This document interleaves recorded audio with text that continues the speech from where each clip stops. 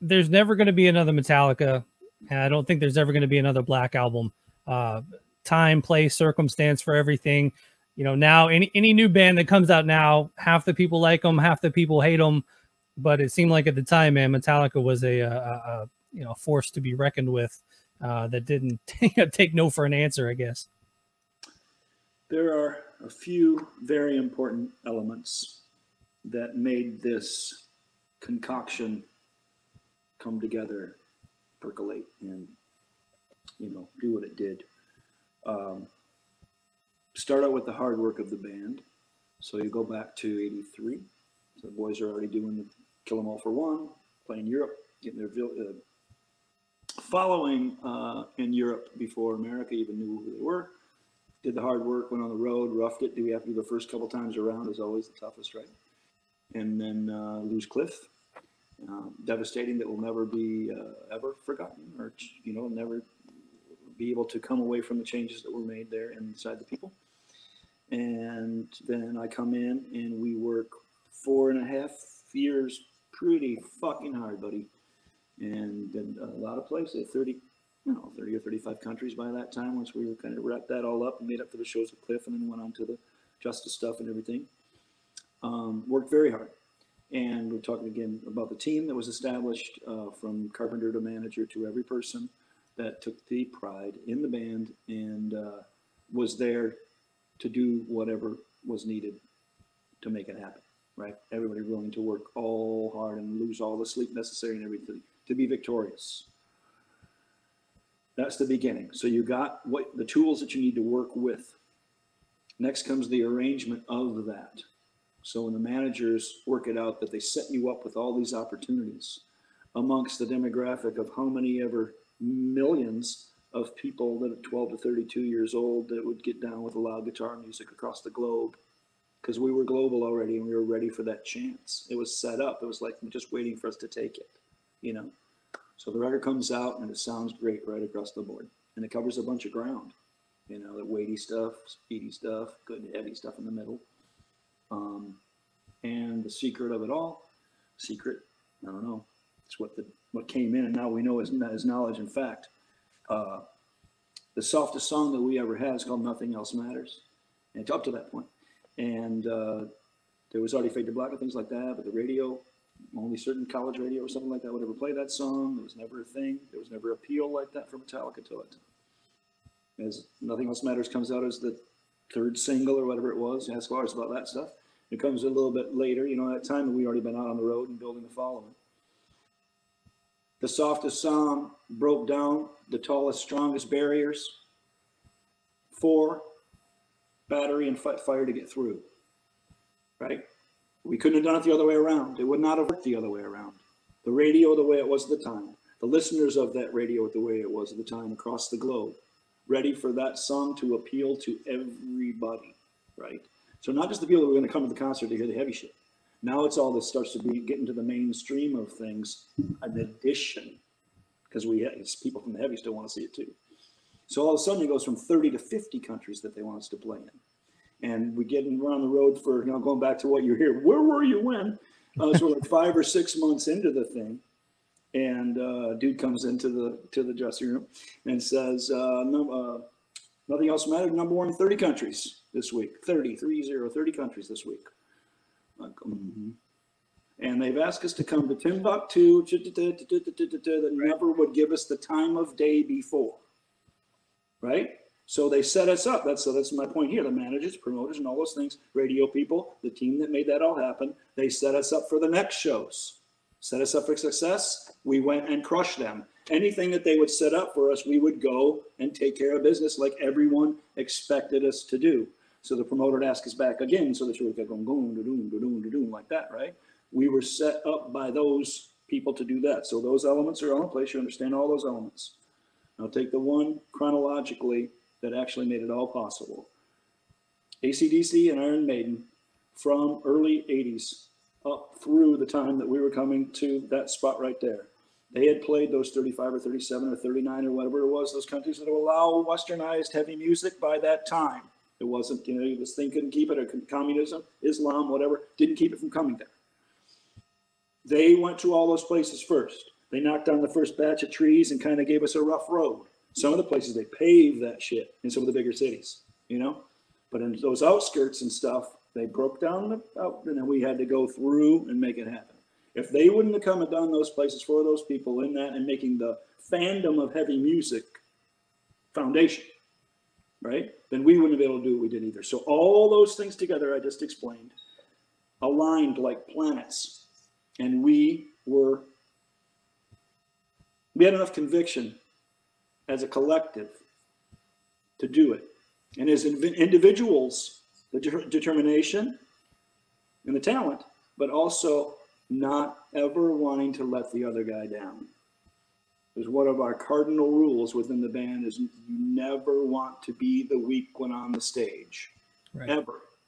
So whatever it takes, Kirk yoga, Jason bicycle, Lars running every day, whatever the hell you need to do to be that, that's what you do as an individual. So the understanding of all the people within it knew that we were made of that. So they put their efforts into it, and that collective effort became something we're talking about 30 years later right now.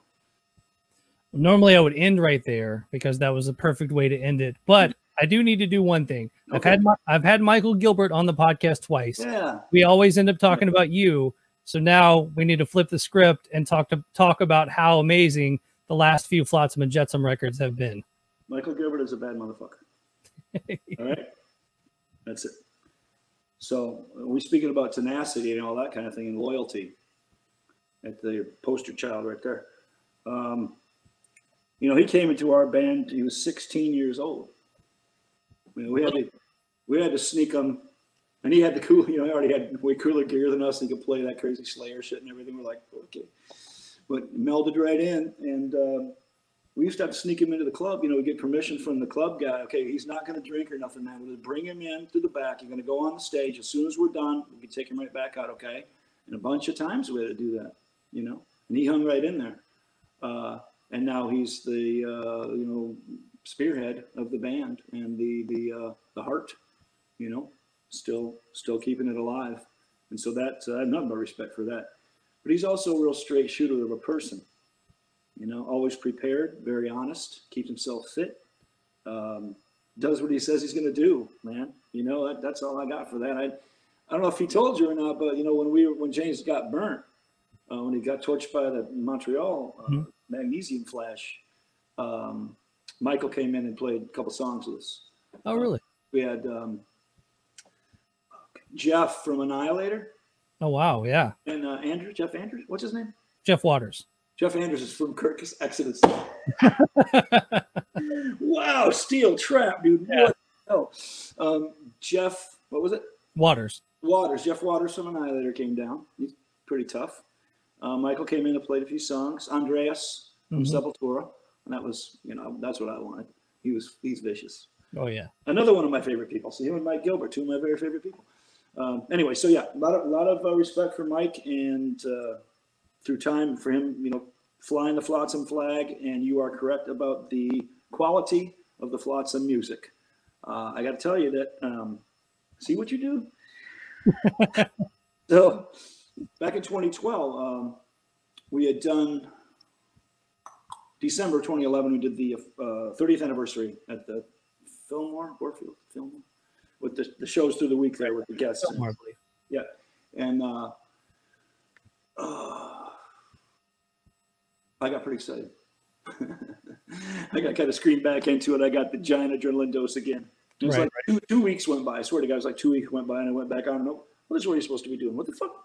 Well, this is very familiar right now. Felt really good. I was in the right place. I felt strong, you know. I'm going, you know, what are my options here? I'm going to try to play heavy music again for just a second. Seems like everybody still likes me. Let me see. So I could try to get a band together, make a super group. Or you could do, you know, whatever the fuck. The things go through my mind. But there's still Flotsam. There's always Flotsam. What about, you know, I had Kelly came back and everything's going on, and could we get the original recording band of Doomsday together and perform Doomsday in its entirety? And that would be our show. And we'd go and do our, you know, whoever would have us. I imagine it would end up being a few people. whoever would have us. And then so I went to Phoenix in February of 90. Jesus, because see, we got me a ways back. Woo, buddy. So that was quite a while later too, wasn't it? So it was 20 years later. Wow. February of 2012. There we go. February of 2012. Went to Phoenix a weekend and then took a break. And then the next weekend, it was 2 weekends of February, and got the guys together, original band. Edward came back out. He was living in California, so he came to Arizona. And we got together and started knocking down the Flotsam tunes. And I'd been working on them the best I could, you know. And I'm like, fuck. I mean, even after playing in Voivod, it was like, this is crazy shit. Even back then, remembering all the speed and the dexterity, I'm like, wow, dude, you guys can you remember what I came up with? It's like just nutty. So many songs came and went since that time. Just wow. So we get in the room together, and all 5 of us are looking at each other. We're all laughing and smiling. And we're still alive. We're like, what the hell happened? Right? But it felt so good, and it was strong. And by that time, like, I brought my gear, and I had my wah and my system and all that. I never had that in Flotsam. Right. You know, so like, and there was new dimension to the old songs because of it. You know, the spots where there's bass solos and all that going off, and you know, just cool shit. And tight and snappy, like snap. Snap is the word. Flotsam has a snap. And the one thing that I think that the thing that left Metallica when I left was snap. You know, they're just not the same snap. It's not the same snap. But the snap comes along from Flotsam. That's why I said those words at all right there. Yeah. Because that came from Flotsam, and that's what I brought to Metallica was that snap. But get together with the guys, and then we just be with each other, go out for some dinners, go out for meals with their families, hang out with their kids for a minute, see what their real world is like, because I've been away from it for so long. You know, I went away from it in 86, and we're talking about that time later, so it's quite 26 years in or whatever, right? So it's quite water under the bridge. They had kids that were already 20 years old and stuff, and whoa. It was a lot for me to take take on, also because within all of that, that means that would have been my bill and my dime. And I'm not afraid of that, but only at certain spots. I'm willing to back the band. I'm willing to get the gear going and hire the crew and stuff like that. But the other stuff can't be my responsibility. So those kind of things would come into play, and because of my nature, I want to make everybody okay and fix them and all that stuff. So it just was not in the cards. So I put together the other guys for the Newsted band and decided we'd go out and do what we did for that thing. But the stimulation came from trying to go and play with Metallica that first time for the 30th anniversary thing. Anyway, it was cool.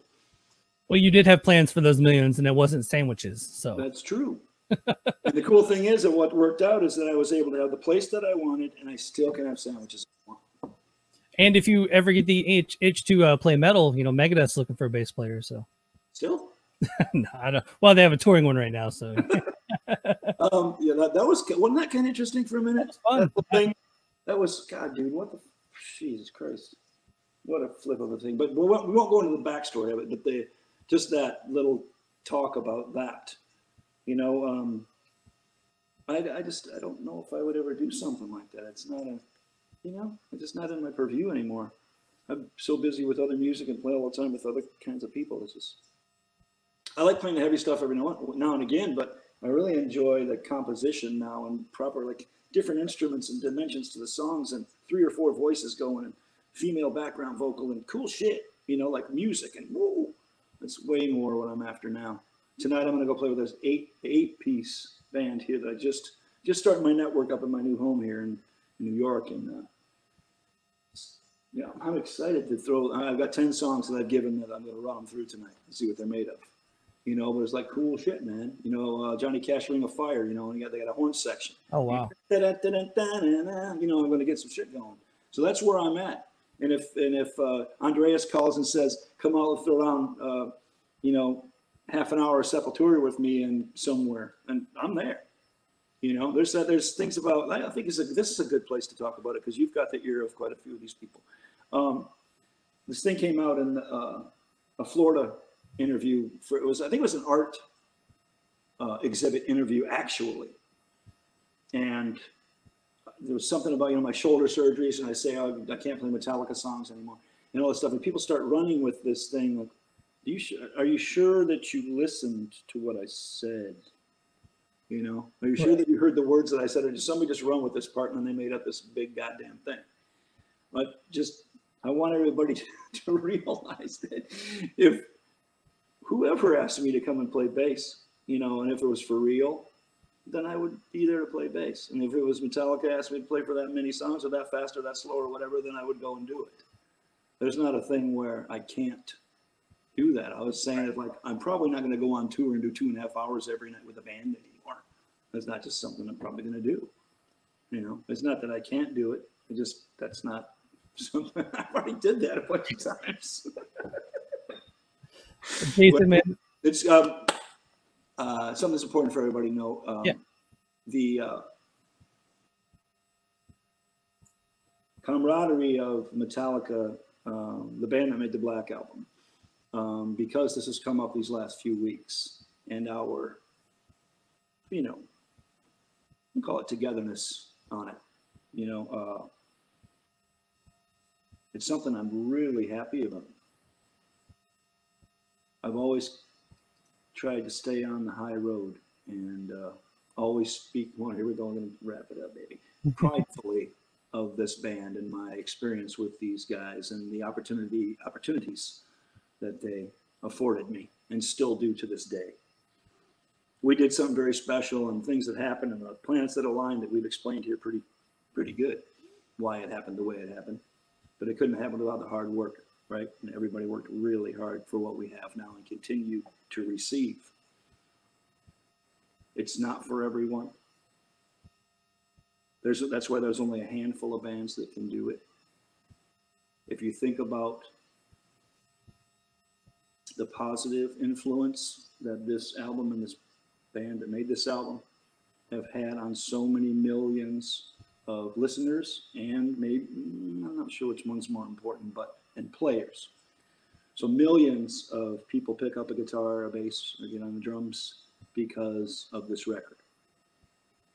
Not the other albums too, but this record. Okay, this is the one that, you know, in the guitar stores where I used to say no Stairway, now it says no Sandman. No Sandman. You know, that's how it is now. Oh yeah. What that represents metaphorically is huge, dude. But it's real. How many kids picked up that guitar like we did when we heard Judas Priest record and learned Breaking the Law because it was learnable? And by the way, the same notes. But anyway, it's Sandman. You know, it's just that, and Smoke on the Water is same as Sandman too. So it's just something about those notes that catch everybody, and everybody wants to learn them, and they're so learnable, and inspires people to want to play a little bit and feel the music flow through them. Okay, so that's my point about this babbling, is that once you do feel the music flowing through you, whether it's as a listener really fucking loud and sing along with everybody in the crowd and being a part of something huge like that, or actually playing the music and getting through Sandman at your 6th grade talent contest. You know, how many thousands of kids learned that as their first riff? It's just so, it's an amazing thing that happened. And how could we have ever planned it or anything like that? But that victory within all of that, and how it influenced so many people and will continue because the people that they influence and stuff. It was just like a pivotal cultural thing from a like heavy metal band, real true throwing down heavy metal band, right? They could still go as heavy as anybody, right? Kind of set the standard for that shit. And so that's the greatest part of the success. So you can measure all the thing by the dollars and the thing that the world measures it by. How do they title you? Okay, Robert Duvall or Derek Jeter. It says World Series winning home run champion Derek Jeter, and then it says Grammy award winning or Oscar award winning Robert Duvall. It says Grammy award winning Hall of Famer Metallica. That's how the world sees everything. That's how the world is measured. That's how you're introduced. That's how you're measured, right? This is the way it is. So we have those biggest titles possible preceding our names as individuals and as a collective. That's a pretty big deal, successful in the world's eyes, right? But in the down, emotional, like thing, guy in his room by himself with his record and his guitar, and that's what he's got because everybody else is just fucking him, or that type of thing, or the world's spinning in an unfathomable way, like now. You just, in the last couple of years, you got your guitar and you got your song, you got Metallica, you got Slipknot, you got whatever is your band, is your favorite band, you know, that makes you feel a part of something. Okay, that's not something dollars can measure or titles can measure or any of that shit. And you think about the impact of how long this record has been on the Billboard charts, about all the things. If you go across the thing, there's only 2 albums of original songs that have been 600 weeks on the Billboard charts. 2. And how many 800 records come out proper every week? And oh my God, right? For how many ever years? Pink Floyd, Dark Side of the Moon, and Metallica, the Black Album. There's 2 others that are on there, but those are greatest hits records. So those don't count. There's 2 original albums that have been on the charts that long in history, as long as they've been keeping track.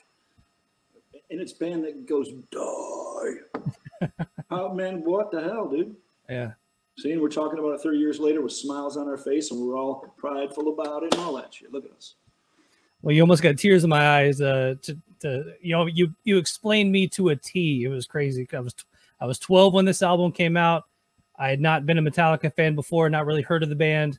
Enter Sandman video pops up, blows me away. I'm buying a bass. I'm buying all the records. I'm buying all the posters. Buying all the I think I had 7 Metallica shirts for 7 days in the week. So yeah, I was 100% that kid. And honestly, if you want to go back, I mean, I'm not doing this if it wasn't for the Black Album. So, the show and podcasting and everything else, man, crazy times. That's the way to wrap that up right there. If it wasn't for us making that record, you might not be sitting right where you're sitting right now doing what you're doing, right? Absolutely, man. You could be president or something instead. Most likely. But this is way more fun. I imagine it is.